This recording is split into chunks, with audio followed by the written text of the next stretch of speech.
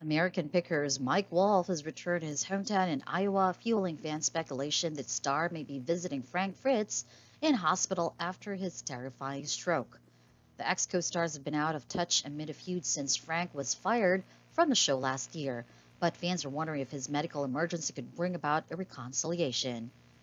Mike sparked the speculation by posting a photo of his mother and his daughter on Instagram. The two held each other in their arms and looked out on a scenic lake. He posted, "The two most important ladies in my life, Mama Wolf and Baby Wolf, seeing them together brings tears of joy to my eyes. Everything else fades away and my world feels complete." However, being with his family made fans believe the star was back in Iowa with Frank fighting for his life nearby. Mike also posted a photo of his small Iowa hometown in his Instagram stories. He captioned one photo, "Main Street on the Mississippi." A source revealed that a harrowing emergency call was placed over a week ago to Frank's Iowa home by a friend of the former American Picker star. "Okay, tell me exactly what happened," the dispatcher asked Frank's friend, who appeared to have gone to the star's home to check on him. "I just showed up at my friend's house here and he was sprawled out on his floor.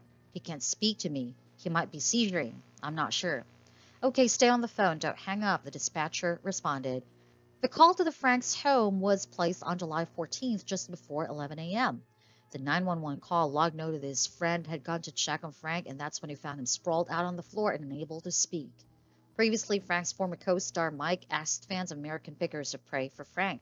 Mike made a lengthy statement on Instagram to share the sad news about his estranged friend. He began, "I've been very private in the past year in regards to Frank's life and the journeys he's been on. There have been lots of opinions in regards to mine and Frank's friendship and the show, but now is not the time to set the record straight. Now is the time to pray for my friend. Frank has suffered a stroke and is in the hospital. Please keep him in your hearts and thoughts." Mike concluded, "Frank, I pray more than anything that you make it through this, okay? I love you, buddy."